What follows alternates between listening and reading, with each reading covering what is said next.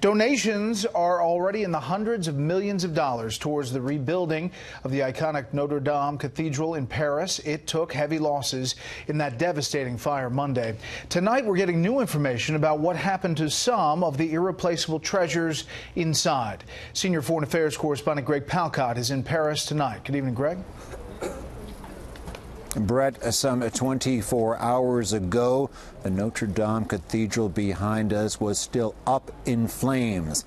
Now that the devastation is beginning to be known, the task ahead is clear, but difficult.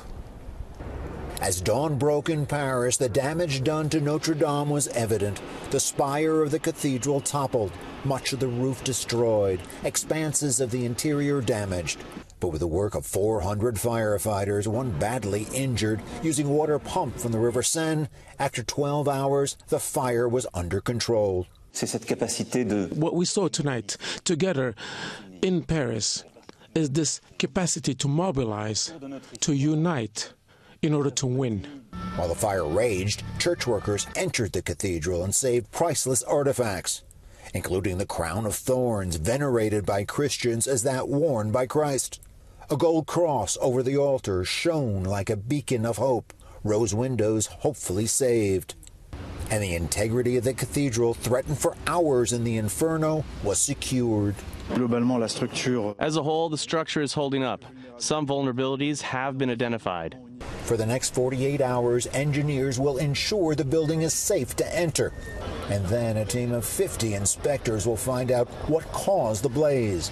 Terrorism has definitely been ruled out, arson probably, an accident related to the cathedral's renovation suspected. We have told our staff that they should cooperate with all police units without restrictions. The restoration task lies ahead. French President Macron set the ambitious goal of 5 years for completion. He will have the money. $700 million has already been offered. Funds including from the U.S. France will always be there for us, and we are always there for France. The terrible destruction of a national and international symbol, bringing people together on the streets of Paris in song. In prayers during this Holy Week, Pope Francis hoping the Notre Dame Cathedral will once again be a spiritual gift to humanity. And in words, this is the mother of the city, and, the city that suffered so much. Oh, it's devastated. It's a loss for the world. We know it's important what happened, but we know also that we feel really united.